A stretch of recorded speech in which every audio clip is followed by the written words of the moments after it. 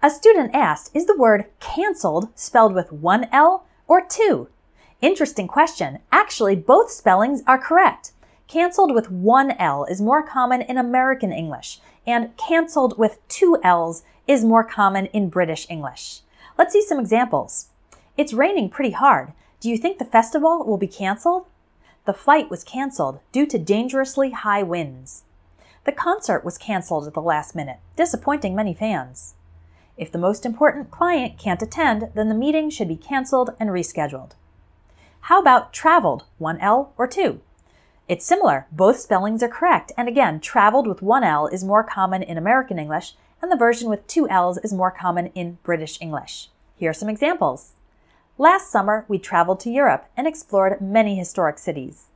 The hikers traveled through dense jungles to reach the hidden waterfall. After graduating from college, she took a year off and traveled the world. My dad frequently traveled for work, visiting clients and attending conferences around the world. Let's check this for a few other verbs ending in L. The past tense of signal is signaled with one L. The police officer signaled for the cars to stop. The past tense of excel is excelled with two L's. For example, my brother excelled in school. He was at the top of his class. The past tense of control is controlled with two L's. Careful, if you mix those two chemicals, the reaction can't be controlled. And the past tense of propel is propelled, again with two L's. For example, the powerful engines propelled the spacecraft into orbit. So now you know, when it comes to the spelling of canceled and traveled, you can't go wrong. One L or two, both are correct. It just depends on if you're following American English or British English spelling conventions. If you loved this lesson, make sure to download all our past Ask the Teacher lessons by clicking on the link in the video description.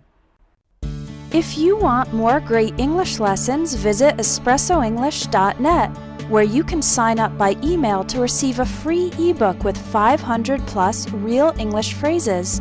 You'll also find online courses to help you improve your English fast, even if you don't have much time to study.